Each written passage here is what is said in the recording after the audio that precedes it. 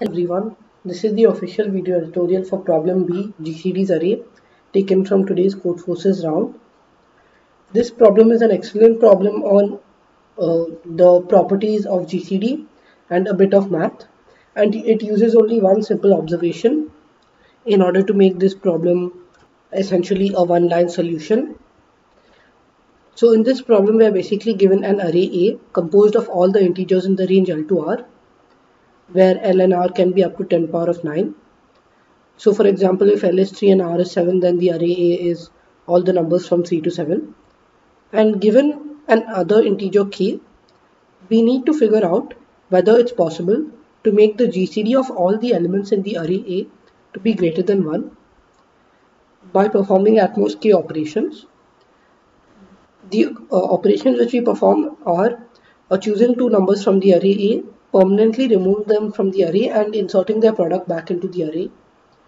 And this counts as one operation, so we need to perform this at most k times, and we need to make sure that the GCD of all the elements is greater than 1.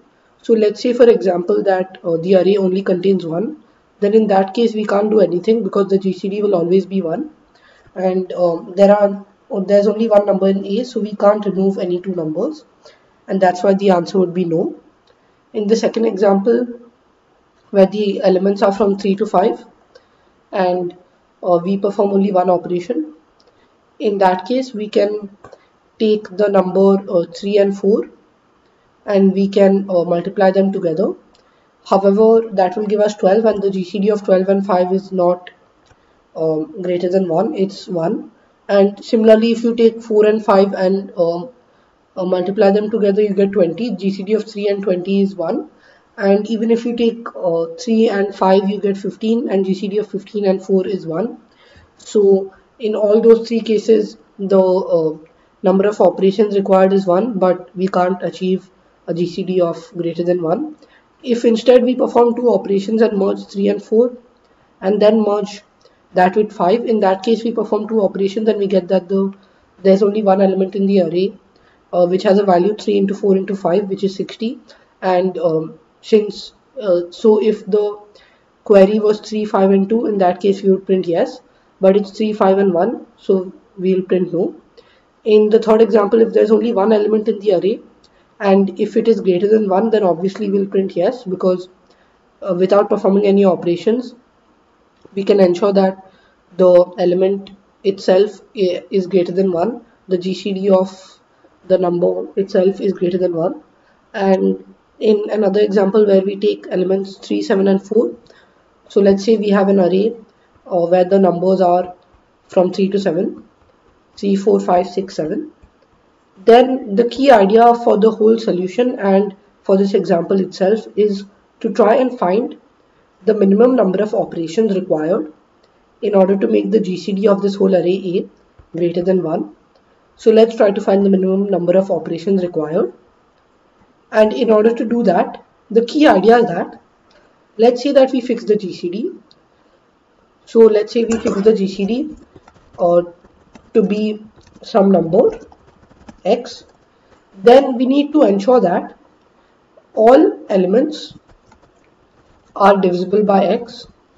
And since we want all numbers in the final array to be divisible by x, and because in that case the GCD would be x, so since we want all the numbers in the resulting array to be divisible by x, this means that we need to ensure that all numbers which are initially not divisible by x, so let's say we fix an x to be 3 and let's say we want the GCD to be 3, then in that case we want all numbers in the final array to be divisible by 3, and that means that we need to take all the numbers which are not divisible by 3, 4, 5 and 7, and we need to put them inside the numbers which are divisible by 3.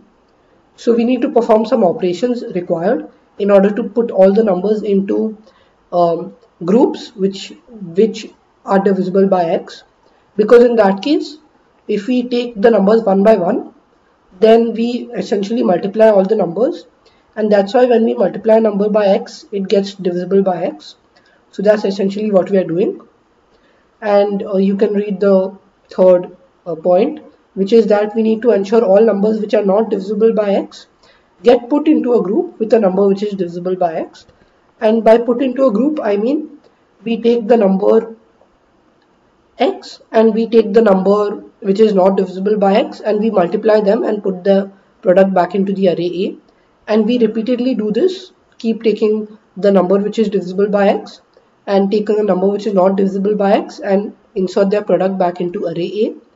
And we need to keep doing this until all numbers become divisible by x. So the cost, or basically the number of operations required, will be equal to how many numbers are not divisible by x, because as I just mentioned, we need to take all numbers which are not divisible by x and we need to merge them or put them into groups or combine them with numbers which are divisible by x, and we need to keep repeatedly doing this until all the numbers become divisible by x. So that's why the number of operations required will be the number of numbers which are not divisible by x. And since we want to minimize this number, we want to minimize the number of numbers which are not divisible by x. This means that we need to minimize x, because if we choose a value of x, let's say we chose a value of x to be 2, or let's say we chose the value of x to be 3. In this case, there are three numbers 4, 5 and 7 which are not divisible by 3. So if x is 3, this means that the cost is going to be 3. The number of operations required will be 3. And if we chose instead x to be 2, for example, then in that case we only need to merge 5 and we only need to merge 7 with any of these three even numbers, and in this case the cost becomes equal to 2. And if you chose another example, let's say x is 4, this means that we need to merge 3 with 4, 5 with 4, 6 with 4 and 7 with 4. In this case the cost is 4. And don't think that the cost will always be equal to x. It can actually be different. So for example, if you chose x to be 5, then in that case also the cost is 4, because all the numbers which are not divisible by 5 need to get merged with 5. So in all these cases you will realize that the smaller the value of x you choose, the smaller will be the count of how many numbers are not divisible by x, and the smaller will be the cost, or the smaller will be the minimum number of operations required. And that's why we choose the x value to be equal to 2. And how does this help us? Like, how can we efficiently calculate how many numbers are not divisible by 2 in the range L to R? Well, we can find that in O of 1, because we know that if the number is not divisible by 2, it is odd. So we essentially need to find out how many odd numbers are there in the range L to R, and we can easily do that in O of 1. So I'll show you in a few minutes how we can do that. But you should spend a few minutes understanding why the number of operations will be the number of numbers not divisible by x, and why choosing x is 2 will minimize the number of operations required. And if you find the minimum number of operations required, so let's say you found that value min ops, then if this min ops is less than or equal to k, we are going to print yes, otherwise we'll print no. And that is the whole logic behind this problem. A border case is there when L is equal to R. In that case we will just print yes if L is if the number is not 1, and no if the number is 1. But in the non-border case, we will just check whether the min ops is less than or equal to k, and we just figured out that the min ops, the minimum number of operations required to ensure that the GCD is 2, is essentially equal to number of odd numbers in the range L to R. And in order to find that, let's see how we can find that efficiently. So the key idea for finding the count of odd numbers in the range L to R is to use the observation that if you consider an example, let's say you consider the interval 1 to 3. In this case, both 1 and 3 are odd. This means that if you find the total number of numbers in the range 1 to 3, that's going to be 3. If you divide that by 2, you will get 1, and if you add 1, you will get 2. So 2 is the number of odd numbers in the range 1 to 3. If you consider another example where you have the range 1 to 7, for example, again you will realize that if you take the total number of numbers in the range 1 to 7, that is basically 7 minus 1 plus 1, you will get 7 minus 1 plus 1 is 7. If you divide that by 2 and if you take plus 1, you will get 4. So in general, the count of odd numbers in the range L to R is equal to r minus L plus 1 by 2 float plus 1 if L is odd and R is odd, because r minus L plus 1 gives us the total number of numbers in the range L to R, and if you divide that by 2 you get the count of if you divide that by 2 and you take the floor, you will get half essentially, and if you add 1 you will get the accurate value of the number of odd numbers, because both L and R should be included. However, in other cases, if you consider another example where you take 1 to 2 for example, then in that case the size of the interval is 2, and if you just do 2 by 2 you will get 1. So 1 is correct, there's only one odd number.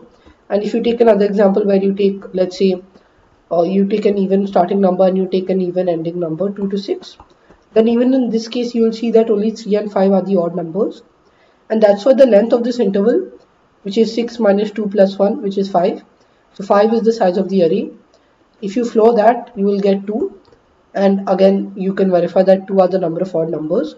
So when in the other case, when L is even or R is even, in that case we will just print R minus L plus 1 by 2, because R minus L plus 1 again gives you the total count of numbers in the range L to R, and if you divide by 2 you essentially take half, and if you floor that down you will find the number of odd numbers. And these are the essentially two things which you need to check. These are the two conditions, and this becomes your min ops. So if this min ops is less than or equal to k, we will print yes, otherwise we will print no. And I'll show you this exact same code, which essentially just contains two simple lines. So in the code, first I take in the value of t, which is the number of test cases. For each test case, I take in the value of L, R and K.